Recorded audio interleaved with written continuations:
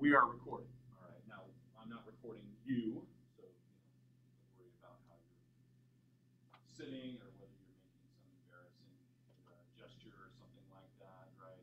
Nobody's going to tell if you make a funny face. The screen is being recorded. Okay. If we have class discussions, I may try to figure out some other way to project out here, but for now, it's just going to be this. And so the audio is going to be the only thing that's really important unless I have something up on the screen, as I do today. If you miss a class, heaven forbid, if you get COVID or if you get exposed to COVID and have to go into quarantine for a couple weeks or whatever, you will have access to all of the class material, everything we cover in class. Okay. So, no fear there. That's not a substitute for coming to class because participation is a major part of the learning process. So just a couple of logistical points. The best way to reach me is email, but you can also send a message on Canvas, which comes directly to my email, either way. All right. So any questions about how to reach me or anything about this? All right, so let's talk about this class. Can I get a volunteer to read this first paragraph under course description?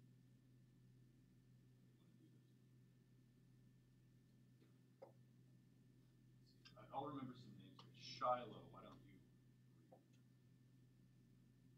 Serving as both an introduction to the Flagler College and the liberal education, this seminar serves as a bookend in the capstone experience that students will take in their last semester as seniors. Taught by faculty from a range of disciplines and utilizing textbooks of philosophy, literature, and the history of mathematics and science, politics, economics, and the creative arts, the course emphasizes close reading, critical thinking and reflection, evidence-based writing, group discussion, and academic skill building.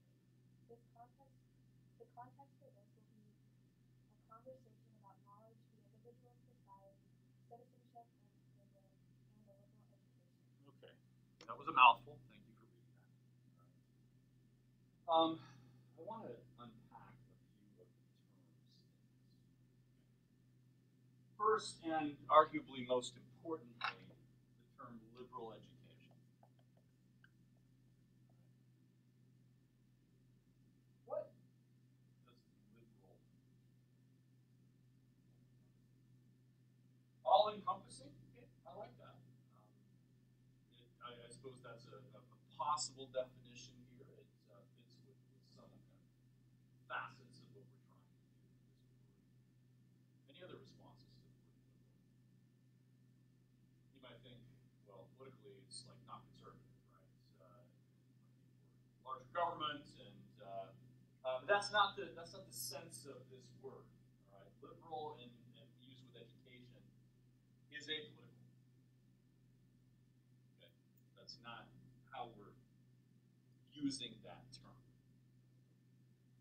Have you heard the term liberal used outside of the political context, or not with reference to politics? So what does it mean? I mean, you said all-encompassing. Do you want to add anything to that? Essentially, it takes together the basics of each important subject that makes up a good educated person.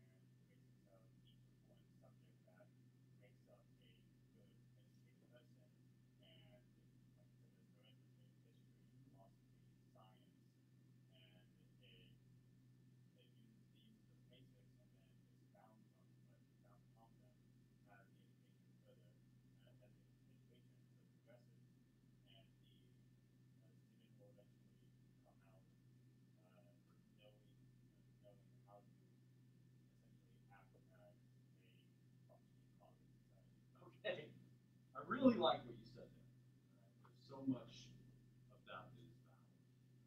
I want to kind of expound upon that. Any other responses to the word liberal? Yes. Okay. I was wondering if somebody would pick up on that, right? Meaning what? Often or freely, as much as you want. And that actually is, I mean, if we go back to the kind of root definition of the word liberal, it comes from Latin, and it specifically is from the adjective for free. Right? A liberal education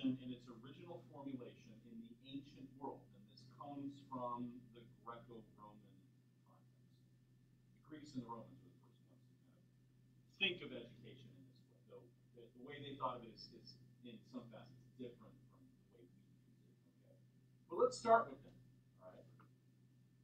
There were venerable educational institutions in the ancient world. Among them, there was one in Athens called the Academy. It was begun by a guy you may have heard of. His name was Plato. You have to be careful with the way you say that word. I've said that, and people are like, "What, that clay stuff, Plato?" Model things with when I was a kid. Plato, the famous philosopher, and this school, and offered an education to those who could afford to pay it. Right? And there was a sort of model that went forward. Aristotle, his student, started a school called the Lyceum, which did similar things. The Romans, when they kind of took over the Mediterranean, they tended to hire Greek tutors for their children. Because the Greeks, even though the Romans had kind of conquered them, the Greeks had a reputation for good education. Right? So the Romans hired these tutors, at least those who could afford them, and the Romans thus received a Greek-style liberal education. From this tradition of education in late antiquity, and these time periods need not concern us over much, suffice to say this is like 4th, 5th, 6th century, okay? This tradition culminated in this program. I have terrible handwriting. You're going to have to get used to this. All right. I write like a 3rd grader, or maybe that's an insult to 3rd graders. I'm not sure. The artes liberales, Latin for liberal arts. All right, but I want to use the Latin here to differentiate it from something else that comes to be called liberal arts. The artes liberales were a set of, we might call them skills, okay, focuses of study, areas of study that educated people would pursue all through the Middle Ages. This was the course of study in places like the monasteries, later in the cathedral schools combined with other institutions in places like Paris and Bologna and Montpellier and Oxford and Cambridge, to form the first European universities in about the 13th century, the beginnings of it. And this was their course of study. Okay. As I said, it was modeled on things that came out of ancient Athens and later Rome, the kind of education people would have received there. Of course, being Christian, the people of the Middle Ages had a great deal of religious emphasis to this. They tended to study these things with religion in mind, with a career in the church in mind, and things like that, right? But it was still basically this classical curriculum. Okay. The artes liberales were broken down into 7 things. 7 areas of study. And they further broke those down into 2 parts. There was a group of 3 called the trivium, and then there was a second group of 4 called the quadrivium. Right? Students started with the trivium, and then later, once they had kind of mastered the trivium, or at least achieved proficiency in the trivium, they would move on to study the quadrivium. And if they got through all of that, that was essentially their undergraduate education. Equivalent of what you're seeking here at Flagler College. Some of them stayed on to try to seek education beyond that. This is where things like master's degrees and doctorate degrees. But they started with this. Okay. So what were the artes liberales? What were these 7 things? Well, anybody know? I'd be surprised if it was. Okay. Did you want to take a stab at it? Okay.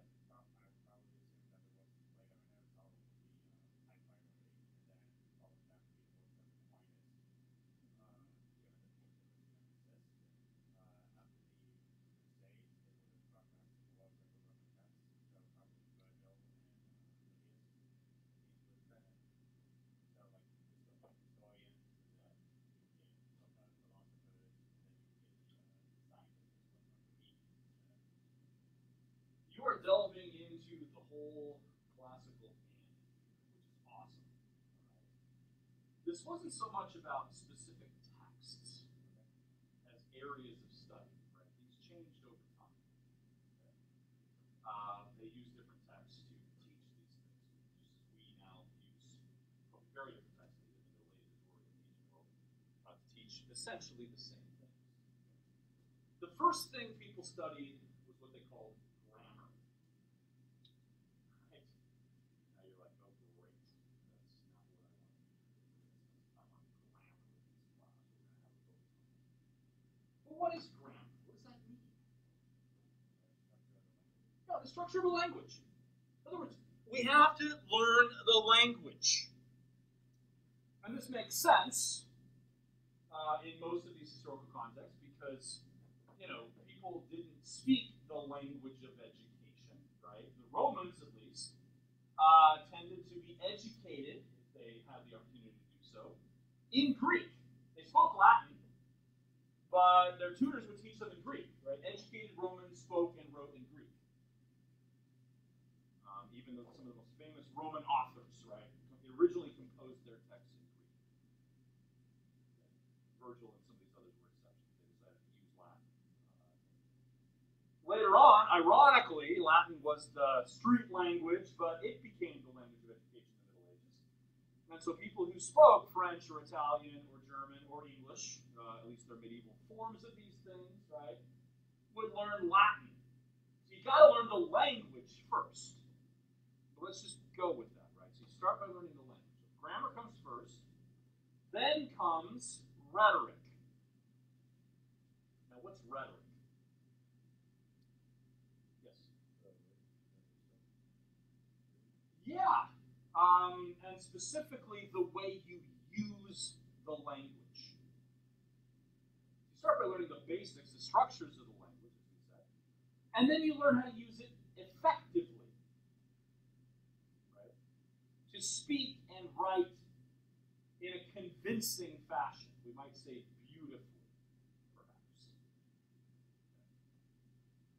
Now, once grammar and rhetoric had been studied, then the student moved on to the third part of the trivium, which was dialectic, as the Greeks called it, or more simply, logic. What is logic?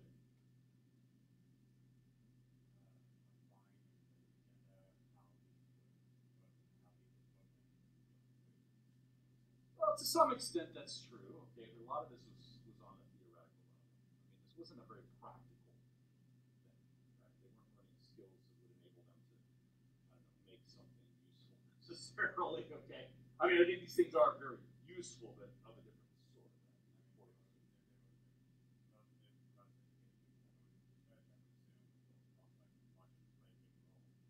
Oh, it would absolutely.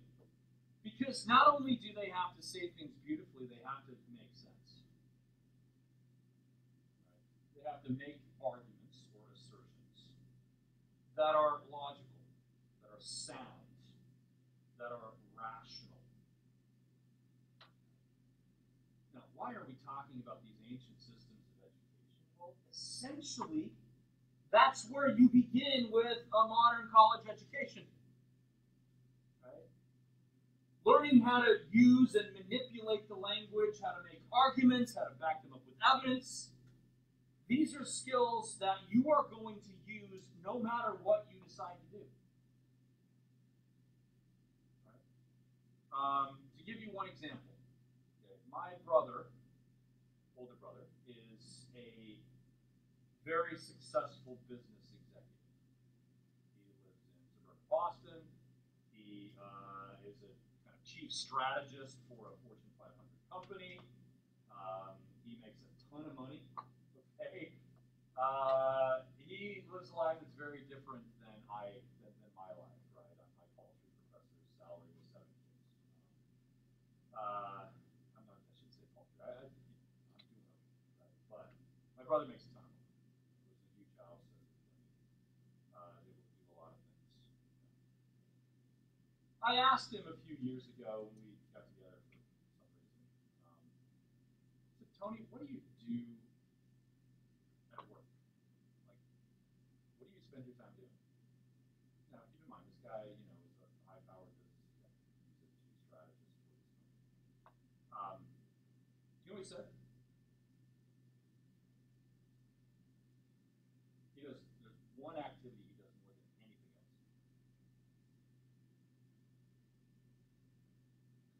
No idea? He writes. That's exactly right. He said, I write. He has to write strategies. He has to write plans. He has to, come up with convincing cases in writing that will enable his company to move forward and succeed. Now, that's exactly what I do. I mean, that's the central task of my job too. Writing. I wrote this, for instance. I write articles. I, give conference presentations that I write. I write policy, for the faculty senate, and so forth and so on. Okay, writing is a very important part of my job. No matter what you do, you're going to have to write, and write well. And so learning the modern equivalents of grammar, rhetoric, and logic, basically taking part in this ancient form of education, is essential.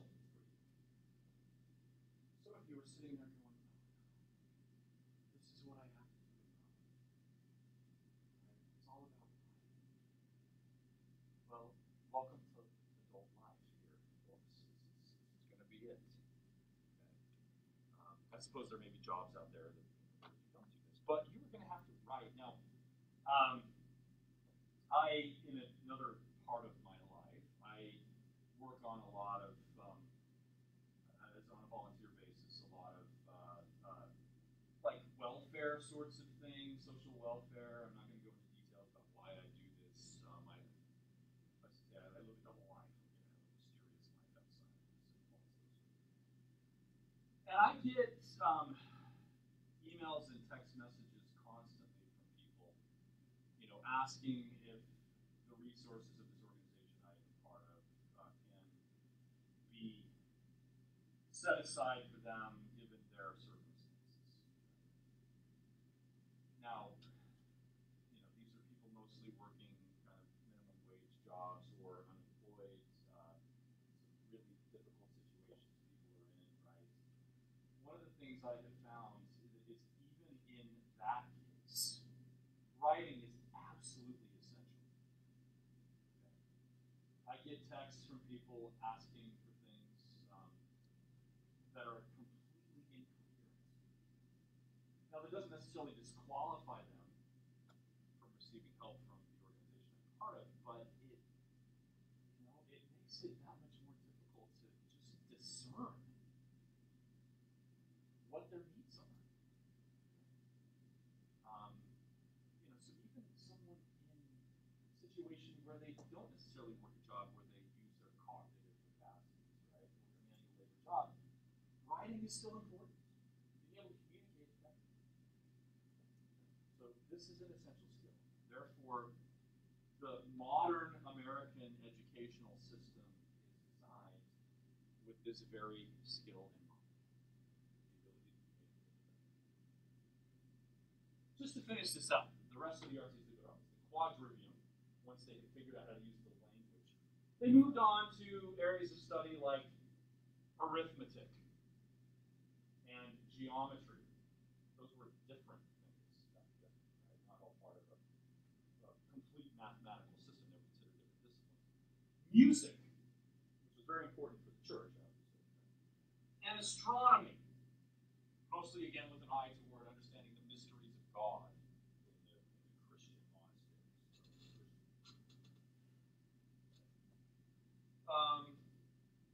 But the use of the language came before all of that, before the ancient medieval equivalents of science and math, because they needed to be able to articulate what they found in all of those things. Now, it's not a coincidence then, because of some things that happened later, that the American system was designed with this classical precedent at its heart. The founders of American higher education were, among others, founding fathers like Benjamin Franklin and Thomas Jefferson. Benjamin Franklin founded the University of Pennsylvania, and he himself was classically educated, as most educated people in the 18th century were. Right? They were still tapping into this system that was by that point more than 2,000 years old. Okay? Still seeking the kind of education that that Cicero had sought, or that Aristotle had sought. Right? And so when Benjamin Franklin founded the University of Pennsylvania, or Thomas Jefferson founded the University of Virginia, two of the great bastions of higher education in this country, they brought in this type of curriculum. They brought the liberal arts. Now, they did make some changes, and these changes have come down to us. They stopped, for instance, emphasizing Latin. They still taught Latin, but it wasn't the sum total of everyone's education. They encouraged people to learn the grammar, rhetoric, and logic for using English effectively. Right? But they introduced, no matter what students would go on to study, as kind of their main emphasis, this whole system where students would have to seek a broad base of learning, right, in the liberal arts. This came eventually to be called general education. Now you may wonder, you may have been wondering, why you can't just go straight into your major, what you really want to study, the career you really want to seek. Why can't I just go straight into taking classes about education or about psychology or about business or whatever it is? Well, it's because in the American higher education system, there's an emphasis on the utility, even the necessity of doing these other things first. Establishing a certain set of skills, especially the use of the language effectively, so that when you go on to study those more specific things, you will have that essential skill. These are portable. If you were to go to university in another country, this wouldn't necessarily be the case. The assumption would be that you were able to master those things in a lower level of education during your secondary education. In fact, you would have to pass an exam to show that you could already write effectively and communicate otherwise effectively. You would have mastered up to a certain level mathematics and some of the other essential skills. Right? And if you didn't score a certain level on such a test, you could not go to university. You would not be accepted. Right? And students in places like the UK or Germany go straight into a major, and that becomes their emphasis to study for their entire 4 years or however long it takes them to complete. But the American system harkens back to these earlier models at the university level. We believe that studying a program of liberal arts is essential and that truncating or shrinking down to some extent the major course of study is a necessary sacrifice to enable students to establish these essential skills. What do you think of that? You all ready to immigrate to the UK or Germany or someplace, just go straight into your major? They probably spend more on public education. That depends on the country, actually. But probably. Can you see the benefits Of what? of the American system, of general education? Yeah, well, if you're undecided. Like, if you're in the UK, you're undecided, what are you going to do? You're kind of screwed, actually. I mean, you go into a course of study, and I think you can change, but you got to do it early. And it can be daunting. I went to grad school in the UK. For a year at least, I got a master's degree there, and I have taught in the German system a couple of times. We have an exchange program with the University of Germany, and I've been twice, taught a semester at a time in Germany. And it can be really daunting to see what these undergraduate students already know how to do, right? My course of study when I was at Oxford included the study of Hebrew. I was interested in that at the time. I still am. Hebrew's really difficult, right? And as I was struggling through this year of Hebrew that I took there, I remember one time the Hebrew instructor said to us, if you were undergraduates here at Oxford and focusing only on Hebrew, you would have done all of this in your first year, and then you would move on. By the end of your undergraduate term, at the end of the 4 years, you would be reading complex rabbinical commentaries and not struggling through a few verses of the Hebrew Bible. Right? I remember just thinking, I'm never going to make it. Never going to make it. I'm too far behind. So that can be really daunting. But on the other hand, I had general education. I took courses in, among other things, human physiology, geology. I think a really interesting course on geology, historical geology.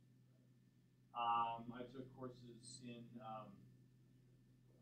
what else? It's just a wide variety of things. I took courses in economics. I took courses in anthropology. I took courses in philosophy. Right? I took math courses. I took a wide variety of things. And establishing connections between those various things, I think, has been really beneficial.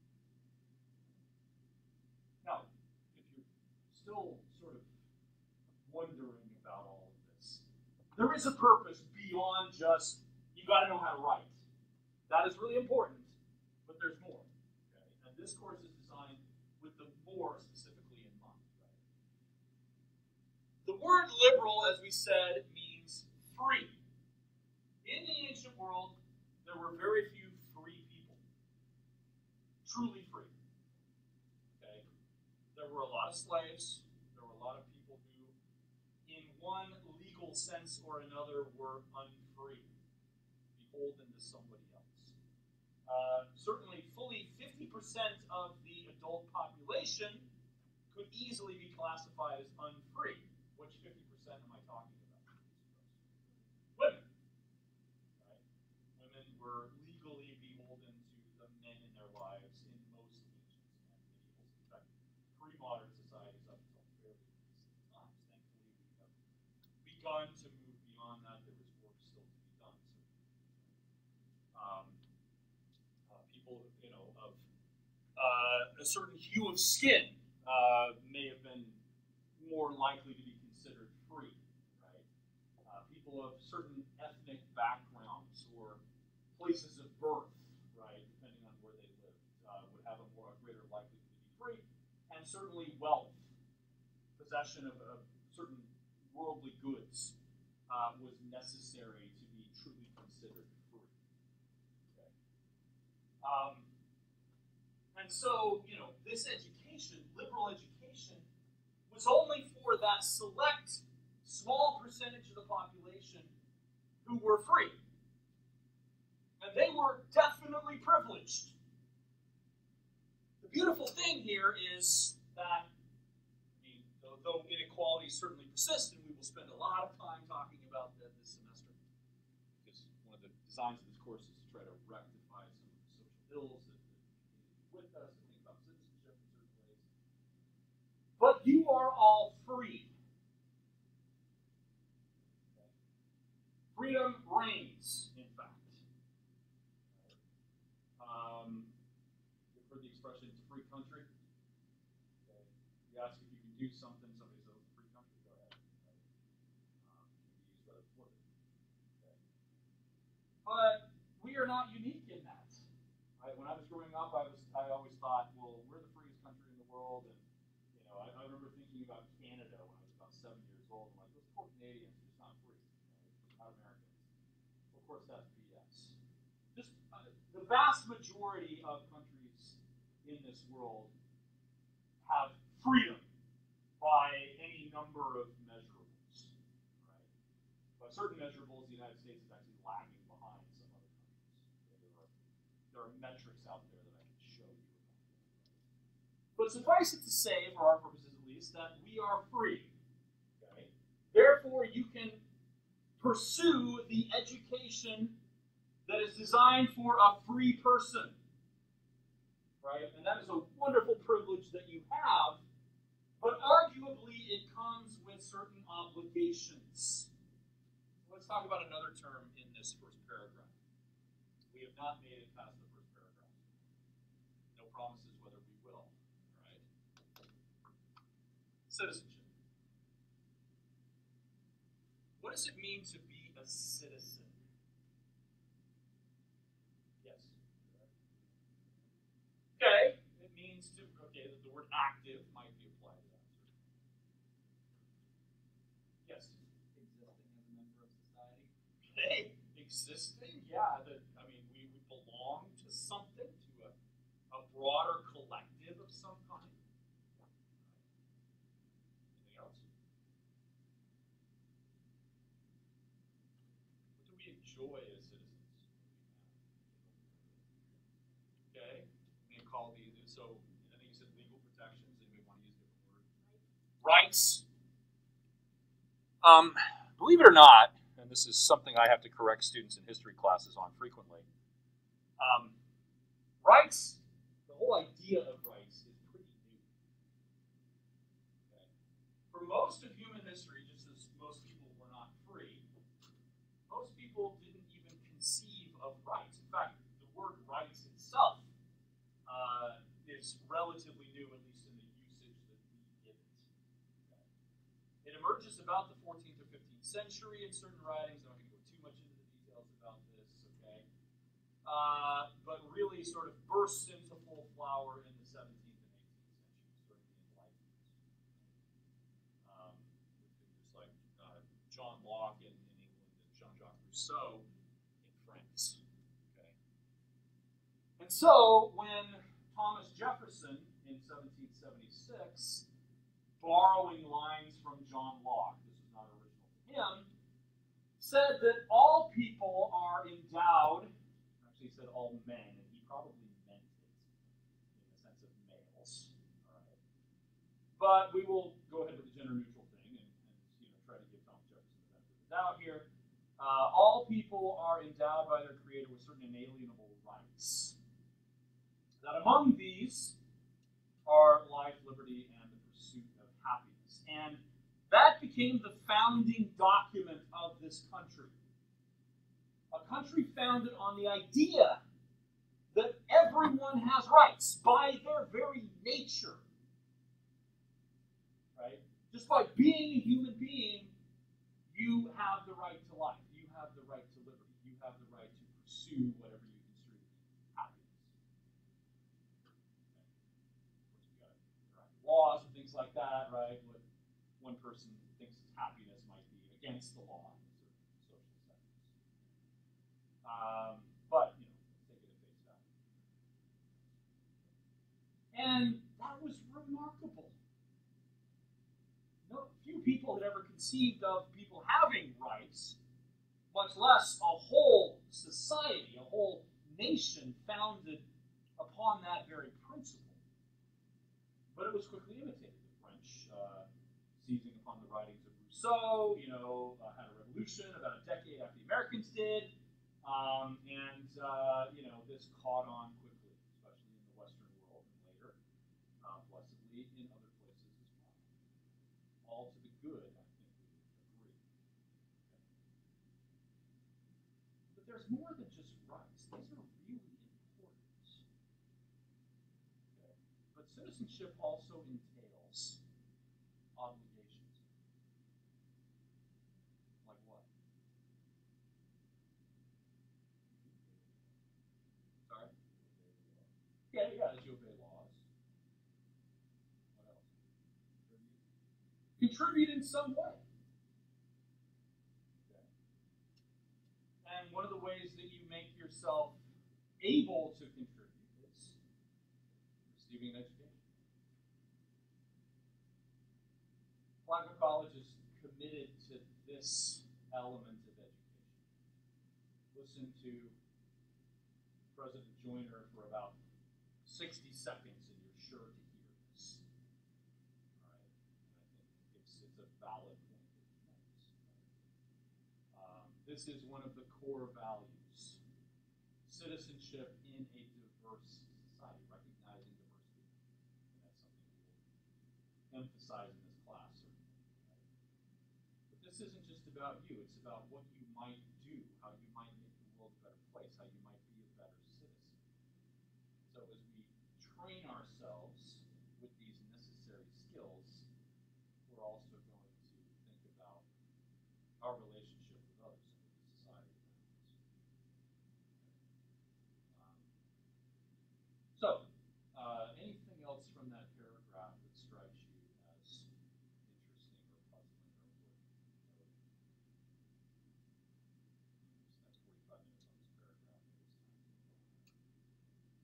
You're thinking, what do we have to do in this class? Just tell me, okay? I just want to know what I'm up against. Let's treat this second paragraph more briefly. This high impact course will also develop students' capacity to forge cross-disciplinary connections, reflect critically on their own core values and beliefs, and foster deep learning. As a writing-intensive course that builds upon actually, eliminate that second sentence because you no longer have learning communities. I don't know why that's still in there. I don't think it's supposed to be in there. Nobody told me to take it out, and I forgot to write. So these things called learning communities. I don't think those are part of the education. Have you heard about this? I don't think some of them still exist, but it's not required. The one term that, well, actually, a couple of things here. Cross-disciplinary. What does that mean?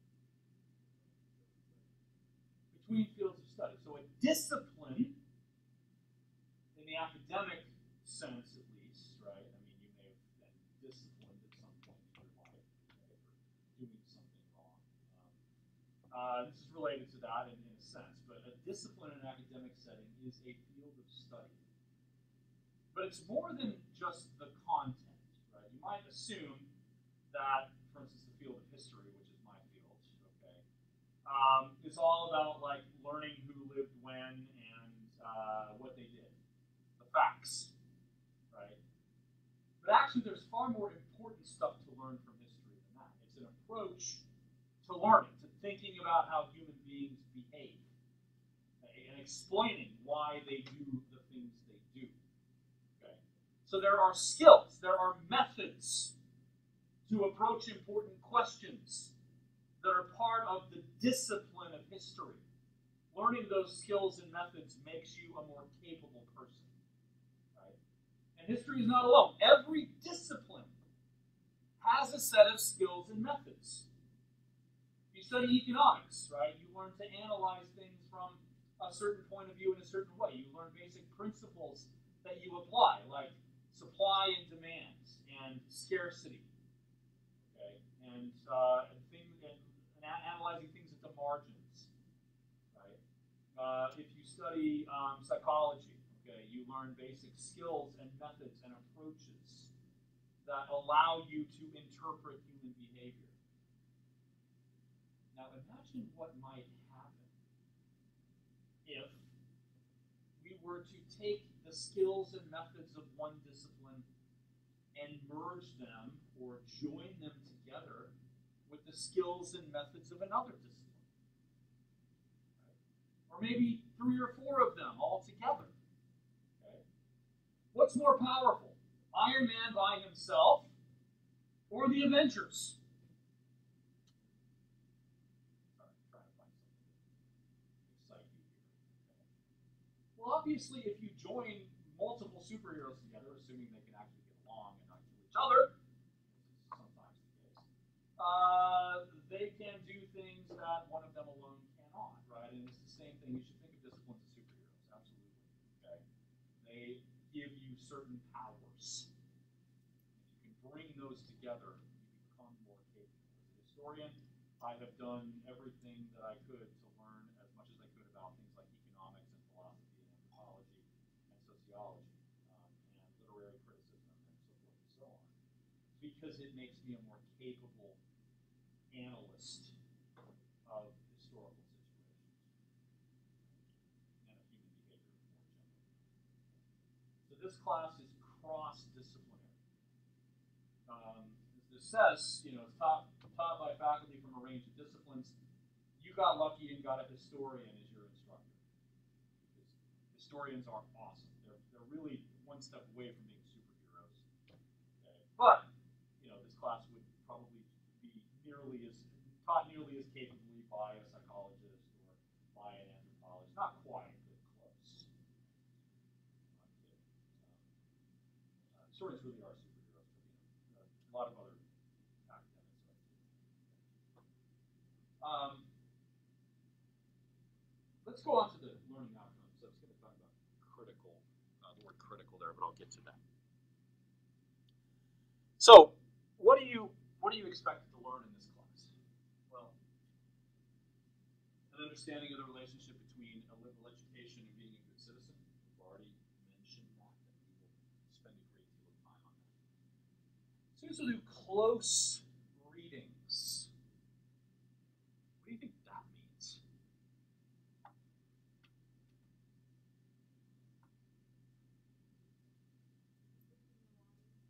Between the lines.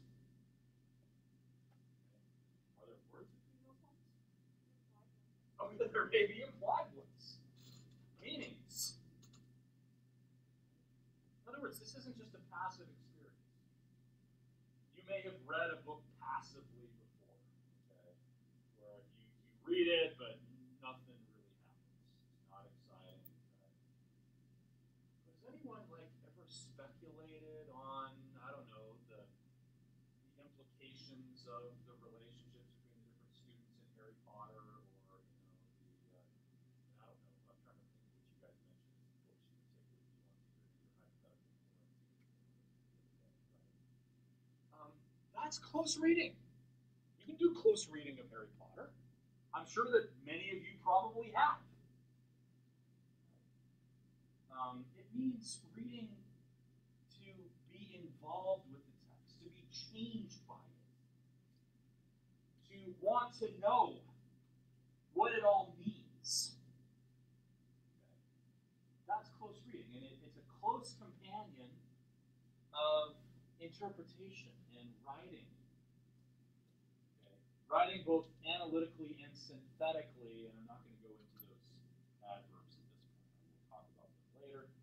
About essential historical, philosophical, and literary texts. Right. So this class was designed with exposing students to some key texts in the literary canon in mind. So we're going to read Hamlet. I saw some slow blinks there. I'm having a hard time reading facial expressions, given I'm only seeing a third of your faces. If you had feelings of dread when I said Hamlet, well, I hope to change your mind. Hamlet is incredibly exciting. There's a lot to sink your teeth into. Right? Consider the relationship between Hamlet and Ophelia. Hamlet tells Ophelia, "Get thee to a nunnery." You might think, okay, he's telling her to go be a nun. Well, not necessarily. Right? There may be a hidden meaning there. Right? For one, in the early 17th century, when this was written, nunnery could be colloquial for what? Anybody know? A brothel. He might be telling Ophelia, "You're a whore, go where you belong. Because you slept with me, so therefore, go be a whore." Okay? Maybe. And there's a lot more going on besides that, right? So reading for more than just the superficial meaning. Now, let me think. Someone who cares? Right? Shakespeare wrote this thing 400 years ago.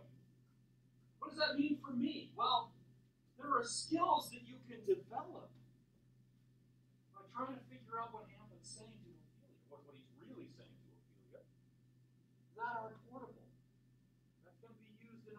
wide variety of settings that can be meaningful for you. So that's what we're going to engage ourselves in. Close reading, analysis. Here. Thinking critically. What does that mean? Have you heard the term critical thinking or critical analysis? If you haven't, you must be living under a rock, especially now at Flagler College. What does that mean? I like that. A lot of things, a lot of really worthy pursuits can be boiled down to asking why questions. Right? But not just asking, but actually trying to answer why. Okay? We have a lot of critics in this world today, right? Like what? What kind of critics are out there? Well, okay, everybody's a critic, arguably. That's a real answer, but sure. If you turn on the television, what kind of critics might you hear? Music critics. If you scroll over to, if you channel over to, I don't know, CNN or MSNBC or Fox News or something, depending on what political bent you have, right? You're likely to hear what kind of critics? Political critics. And they are out in droves these days. Right? It's 2020, people. Okay? Little soapbox moment. Earlier this morning in another section of this, I stood up on like the chair and got animated. Right? Please, please, please vote. Please. Okay? I've had many students over the years, including in first-year seminar classes, tell me, I remember 2016, I had a conversation with students, where they said, I just don't feel like I know enough to vote. Well, what the hell are you doing here then? Okay? You're a student. Learn about it. Learn enough to vote. Right? This is one of those obligations of citizenship. It is a right, certainly, but you shouldn't throw that away. Okay? This is important. All right, so end of soapbox moment. You'll probably hear me do that again, at least once or twice. All part of the purposes of the class. But yeah, what is the job of a critic? Back to this point. What does a critic do?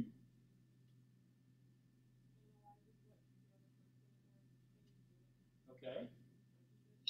Judges it, and the result of the judgment is what? What's the word we would use? They give an opinion. Thank you very much. That was the word. Sometimes you have to read my mind. So I will try to ask more open-ended questions, but this is an important point. They give an opinion.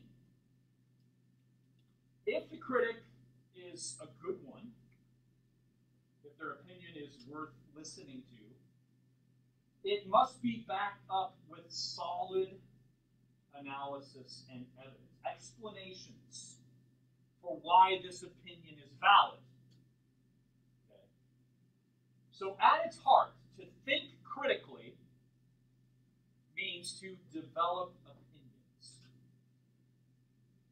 and to present them in such a way that they are explained adequately and backed up with evidence. I could boil down the entire American educational system to that one sentence.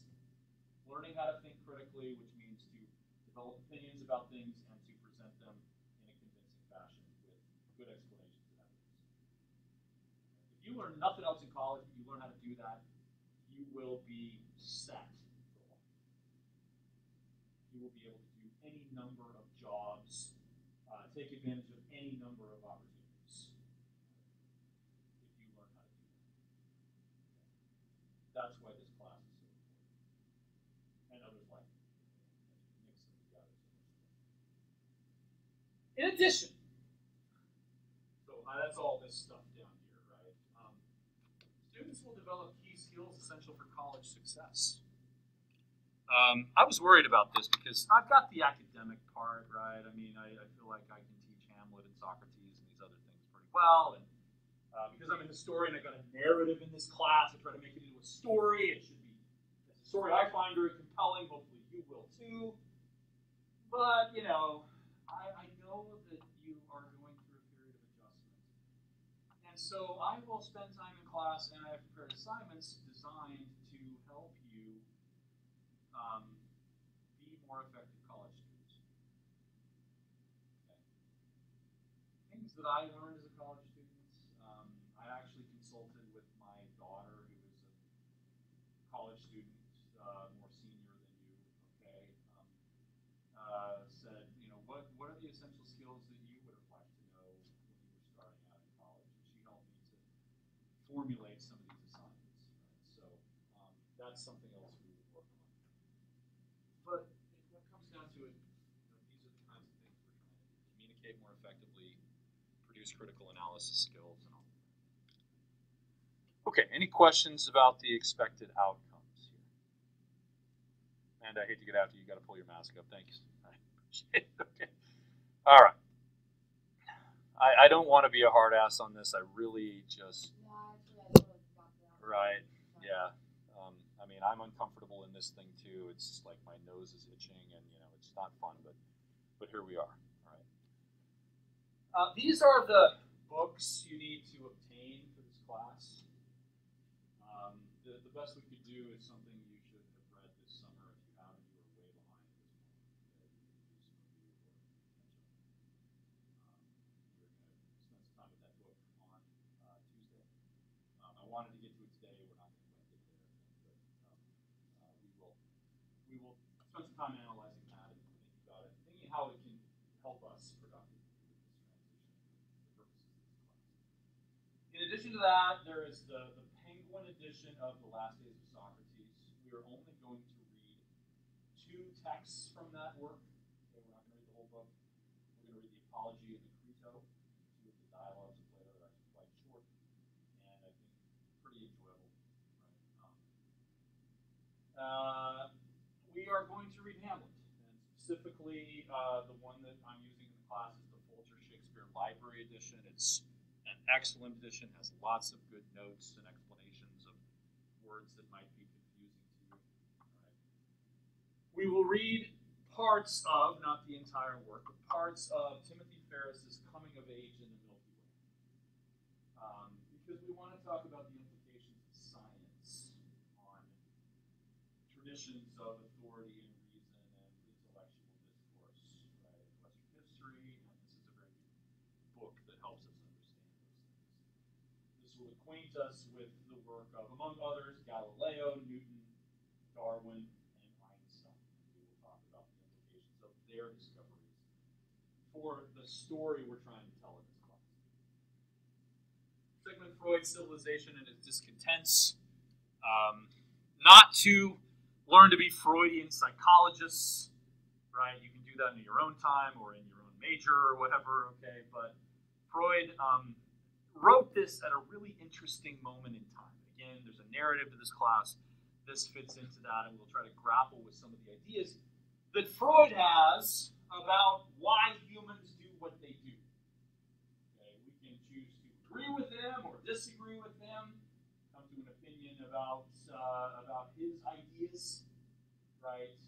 But hopefully we will be animated by them because they're pretty provocative. And then finally, Ibram X. Kendi's How to Be an Anti-Racist. This is a new addition to this course, but because this is such an important and timely issue, given recent events, right? Given events even of the last few days. Anybody been watching what's going on in Kenosha, Wisconsin?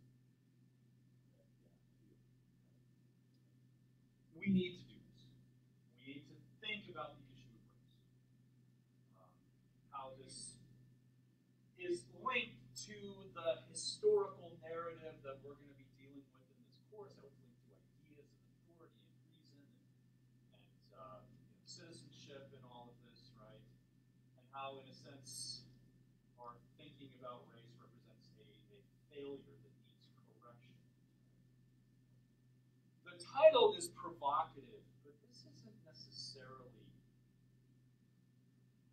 well, you shouldn't just look at that title and make assumptions about what this book is about. Ibram Kendi is one of the leading public intellectuals in the country, specifically on the question of this. He's currently a professor at Boston University. He was formerly at the University of Florida. I had a chance to hear him speak a few years ago. Wonderful. But he also has some interesting ideas about how to, well, deal with this. And I don't mean deal as in like sweep it under the rug. I mean really confront this in ways that we haven't necessarily confronted it as a society or even as a world. You can choose to agree with what he says. You can choose to be angered by it. You can choose to reject what he says. The important thing is you have been exposed to it and thought critically about it, and maybe it ends up transforming. That's the point of all of these things. All of these texts were chosen carefully with that goal in mind. In addition, there are other readings. Okay. The syllabus has a daily schedule. For today, you were supposed to read the best we could do. Hopefully you all did that. Like I said, we will talk about this on Tuesday. If you have a hard copy of that book, please bring it with you. Okay, that would be, or if you have an electronic copy, bring your device. I read it electronically. I don't actually have a hard copy. I want to talk about that. In addition, for Tuesday, you need to read 3 short articles. These 3. Sternberg's giving employers what they don't really want. Long's why we shouldn't think about college as a business. I don't know the first name of these people, otherwise I'd say it. Okay. And then an article called Why Air Force Cadets Ought to Study Philosophy. Right? Now, this isn't in any of those books. Where would you find this, do you suppose? It's on Canvas. Okay. So if we look at the Canvas page, this isn't it. Sorry, I should have pulled this up beforehand. So here's our course page. The easiest place to get to almost all of the information you're going to need is the Modules tab. Right, there's the syllabus, and here are all the course readings. You can see that those 3 are the first 3 there. All right, and all of these other readings that we're going to do this semester you will find here. Most of these are quite short. So don't look at that long list of things and think, oh my gosh, what am I going to do? All right. We will do a lot of reading, certainly, and a lot of writing, but most of these are definitely manageable. All right. Okay. So, in other words, read that before you come on Tuesday, not after. All right. The assignments for the class. Finally, what you've been waiting for. 4 pages. No exams. You have to write 4 pages. These are tied to units of the course. I will introduce the narrative of the course next time, so we'll talk about how the papers fit into that. But it should make sense why we write papers when we do this. These are summative in a sense that you have to think about everything we talked about up to that point and come to some analytical conclusions about what it all means. Okay. And I will give you prompts for these papers. I do part of the work for you. I formulate the questions you have to answer. And in later courses in your college career, you're going to have to formulate your own questions before you write papers. Right? We'll do that part for you first. That's 200 out of your 300 possible points. You must take these papers seriously. Okay? Even missing 1 paper eliminates what? 16.666% of your grade. Okay? You don't want to do that. That's a lot. So take the paper seriously, do a good job on that. I guess maybe 16%. Exactly. Anyway, I'm a historian. You do that.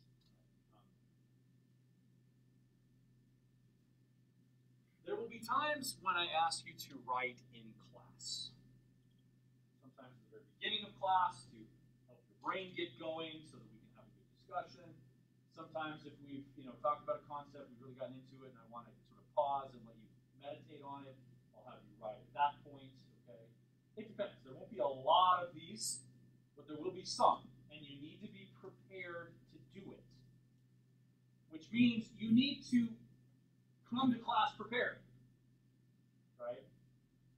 You may walk into class and I say, tell me what you think is going on in this scene in Hamlet. Well, if you haven't read the scene, you're screwed. Okay? There's no other way to put it.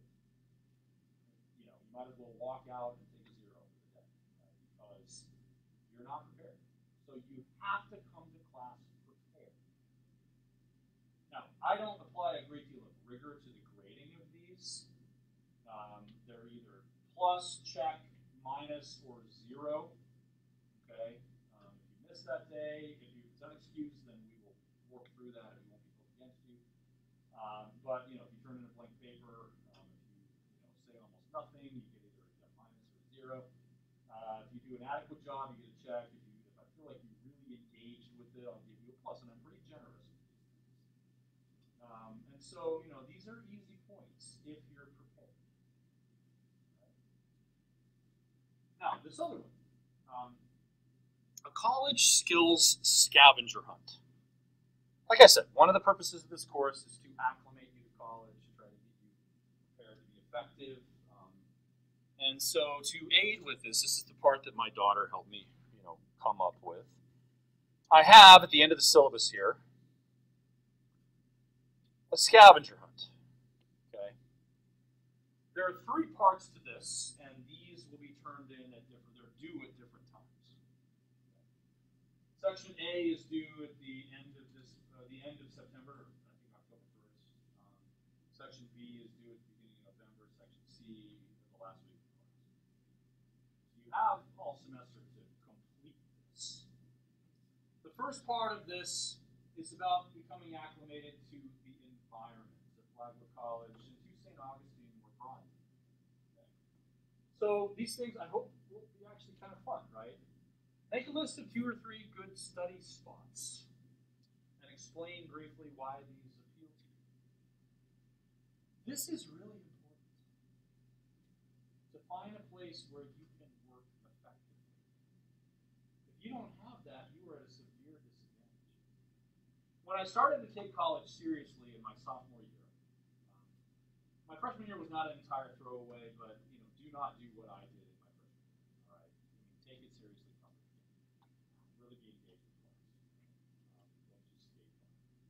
But when I really got serious about it, my sophomore year, one of the catalysts for that was I found a good place to study.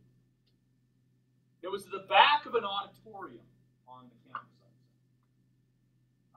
It was an auditorium that was rarely used, only for like big concerts and things. So there was never anybody in there like rehearsing or anything like that. And there was just a patch of carpet in there. It was fairly well lit for some reason. And I would spread my books and papers and things out, and sit on the floor. And I still remember some of the things I read in that place. It was a great place. And I found several others. So that's an important thing, right? Visit some historically and culturally significant sites in St. Augustine. Make sure you maintain proper social distancing and wear masks and do all these other things, right? But this is a nation's oldest city. Great place. You should take advantage of being here, and this will help you do that. Make a list of 5 local businesses you believe will be important for you, right? This might be the best coffee shop that you can find. It might be the place where you prefer to get your groceries. Do you want to go to Publix or Aldi or Target or Walmart or Winn-Dixie or that's all the grocery stores in St. Augustine. But, which one specifically? Which Publix? Okay, and explain why. Right? It can be a bookstore. It can be the Chick-fil-A in the the student center. Whatever. Right? So that's the easiest portion of this. The others involve a little more work. Okay? The second part of this is about using the library, which is a tremendously important resource. So I have some exercises to do that. The third is about succeeding by tapping into the people who will help you succeed. So I ask you to meet with your advisor and to attend office hours of one of your current professors and to go to the Learning Resource Center and meet with the writing group. Whether you think you need to or not, you need to. This will be helpful. Okay. So the assignment is designed to get you to do that, to think about how you can do this more effectively in the future, how you can take advantage of these opportunities. Any questions about that? Like I said, this is not due immediately, but you might want to get to work on it. And I will spend a little time in class periodically talking about all of these things. The skills development is important. And then class participation. Now, if you end up being exposed to COVID or getting COVID, obviously, unexcused absences are not going to hurt you. But I do offer rewards for good attendance and penalties for not so good attendance. Okay. I have a carrots and sticks approach to attendance. If you attend every day of the term, unexcused absences don't count against you. Then I will automatically give you 3 points of extra credit. That's 1% of your grade for free, just by coming to class. Right? If you only miss once, you get 1 point. 2, no penalty but no reward. Beyond that, I start docking points for from participation. So 1 point per absence. If you miss, 9 classes, you're going to miss 7 points, which is a lot, given that only 320 possible in class. Forfeited 2.5% of your grade, and chances are, if you miss 9 classes, you're not going to pass the class. Okay, so chronic absences. Now, that said, we are recording every class session. We'll have access to all this information. But there's something about being in class and engaging with the information, being involved in discussion, that you really can't replicate if you just watch something. Right? That's what passive experience. So be prepared to come to class. That's what you have to do. Right? Those are the assignments. Any questions about any of that? The last point I want to make, since I have about 30 seconds here, is academic honesty. I take this very, very seriously. Okay? Do not plagiarize, do not cheat. If you do, you will get caught. Professors are not stupid. We know how to catch plagiarism. Right? Everything that you turn in will be submitted to turnitin.com via Canvas. But in addition to that, we have tools. We have our ways. Some of them secretive, some of them involving dark rituals. Maybe I'm not. But we will find you out. Okay? If you are up against a deadline, you're struggling, come talk to me. Right? I'm empathetic. I have kids your age, right? That doesn't mean that I want to be your second dad or anything like that. Okay, it's just I understand. I get it. Some extent, right? Been there with my own kids struggling in school and all of that, right? I'm pretty empathetic, and I want to help you. So come talk to me rather than give in to the temptation to cheat, because there's severe consequences. Okay. All right, thanks. I'll see you all on Tuesday, unless you want to come to my office hours, which is tomorrow. Yeah, please wipe down your desks. That's